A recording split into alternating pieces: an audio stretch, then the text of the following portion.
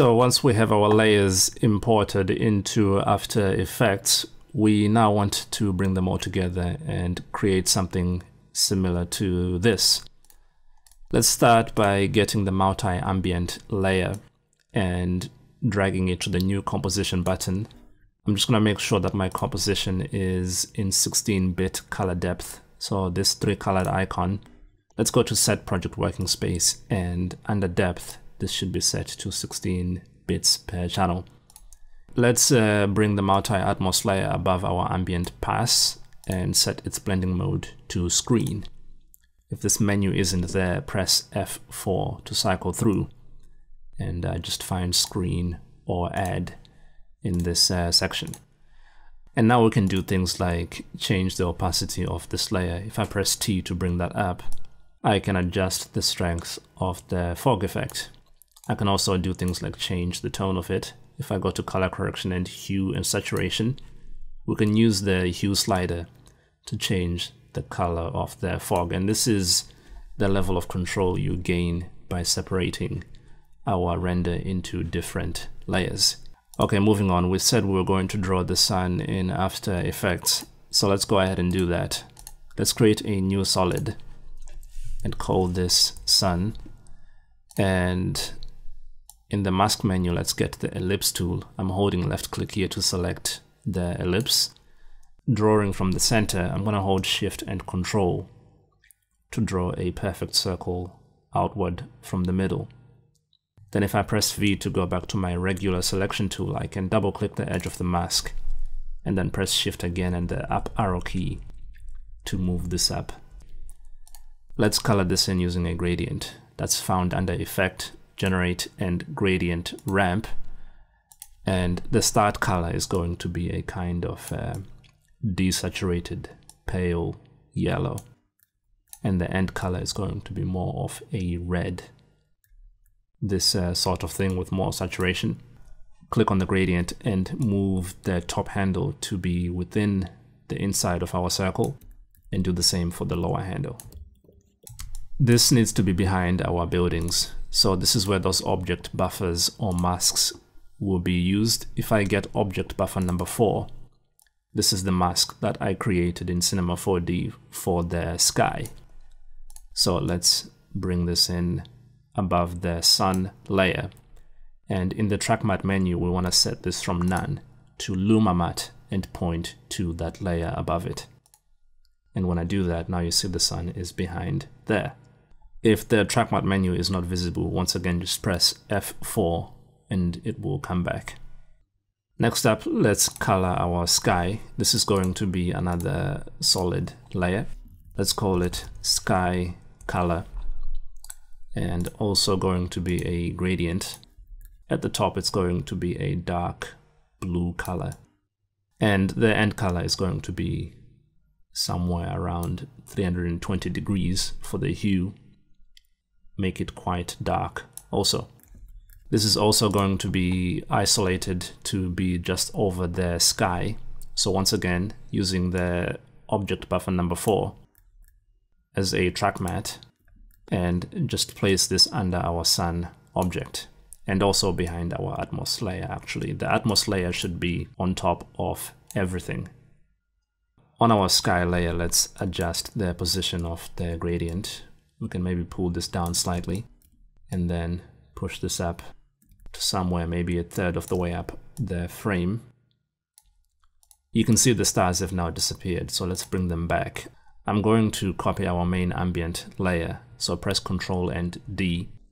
Let's put this above the sky color and its object buffer, and I will get the same buffer still, and I think it's the only one we're going to actually use here. It's good we have the other ones there in case we want to use them, but for this particular project actually we just need the sky buffer. Okay, let's set up our Luma Matte, and if I solo this layer on its own, we can go to color correction and levels, and let's create some contrast and boost the bright parts of the frame, just the stars really. Let's bring back the other layers and set the blending mode of this stars layer to screen. And now if I turn it on and off, you can see we have brought the stars back. Next up, we want to create some glow. This is going to be on an adjustment layer.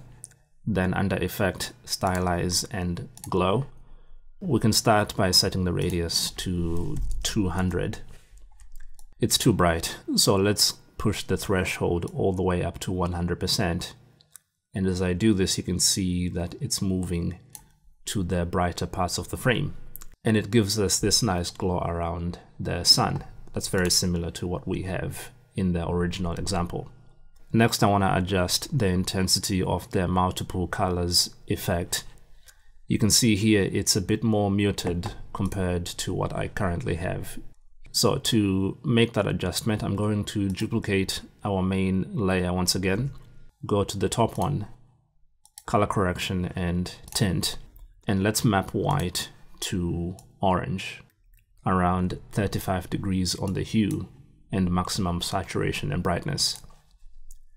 And then I will simply press T to bring up opacity and lower this to 50%. And now this is the difference. This is after and before. You can see our colors have been muted just a touch, but there is still some variation like we have here. Let's add some glow to the lights. If I take those two layers, right click and pre-compose both of them into a single composition. Let's call this Lights Pre-Composed.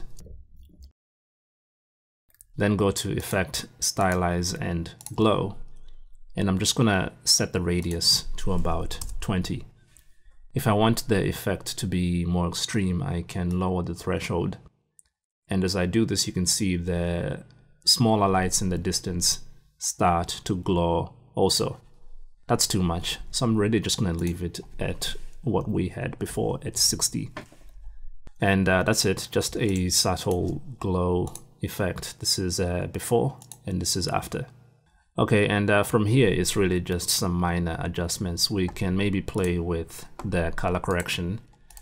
Let's create a new adjustment layer, and on this one we're just going to put a curves adjustment, and in the red channel let's bring that up in the shadows to create a faded red look. Maybe balance it out slightly with some blue. I can maybe fade the shadows even more if I go back to the main channels where it's all three of them combined. Just trying to get this as close to this as possible. I can see the sun is a bit brighter in some parts. Now that can be the highlights. On the sun layer itself, we can brighten up this color just a touch by desaturating it. And on our glow layer, we can play with the threshold. But I think about that is close enough. Maybe make it more red down here and move the handles just a touch. Before we do the final preview, let's take everything, pre-compose, and call this main pre-composed 1.